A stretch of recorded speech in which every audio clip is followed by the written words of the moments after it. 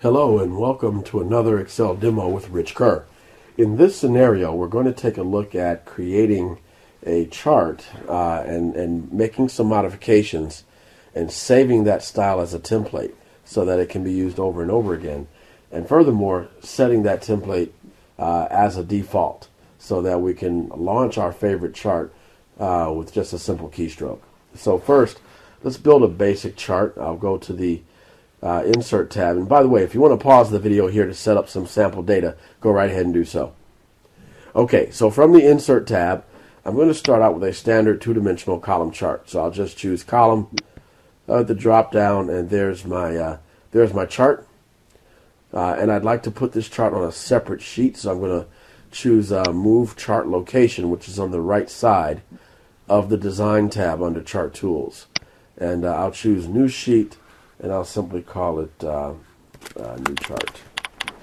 So my data is now on a new chart, and I'd like to change this chart style. So I think the first thing I'm going to do is I'm going to change the background. So I'm going to right-click on the background there and go to Format Plot Area.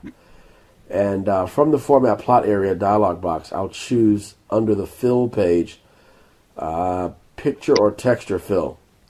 And you can load a series of pictures. It's actually one of my logos in the background there. I'm going to go to File, and I'm going to load another picture there and have that inserted. Now, what's happening is it's actually stretching my picture to try to make it fit the size of the chart. So I'm going to choose the option to say Tile Picture as Texture. And the other thing that's going on is that particular logo is very text heavy, so it could be somewhat distracting from the data in the chart. So I'm going to change the transparency. I'm going to move the transparency slider so it's more like a watermark, and so that way you can get some branding done in your chart. I actually think I'm going to go with a different image. I'm going to go back to File, and I'll use a different image here. So I'll load that image, and I'll say File as Texture, but I've also got it as a watermark so it doesn't distract from the overall image of the chart. Then I'll click Close, and then I'd like to change the columns. Right now they're all blue. It's a single series, so I'm going to right-click on one of the columns and choose Format Data Series. And from the Format Data Series dialog box, I'll choose Fill, and I'm going to say Vary Colors by Point. So each column is a different color, even though it's a single series chart. And I think lastly, I'll add data labels. So I'll go to the Layout tab, and on the Layout tab, I'll choose Data Labels, and I'll choose to put my data labels outside the end of each column. So we'll do outside end, so those data labels appear above each column. So I think this is the chart style that I want to save as my default. So if I go back to the Design tab, and on the left side of the Design tab, I'll choose Change Chart Type. Although I'm actually not going to change it.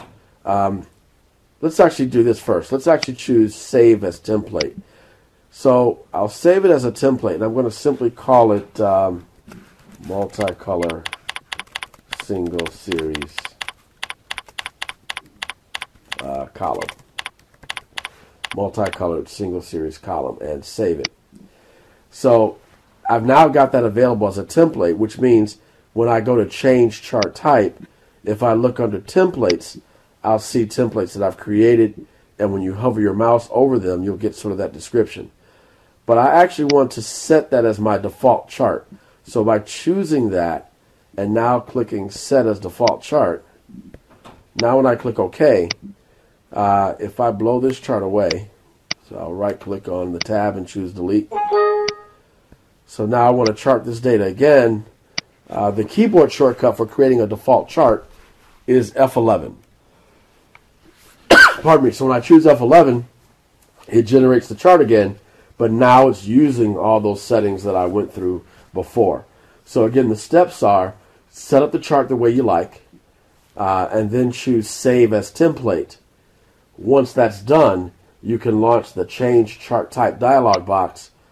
Go to your templates area, select the template that you just saved, and mark it as the default by choosing Set as Default.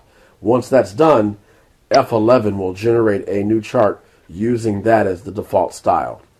That's it. I hope you find this useful. Please tune in again soon for more Excel demos. Have a productive day.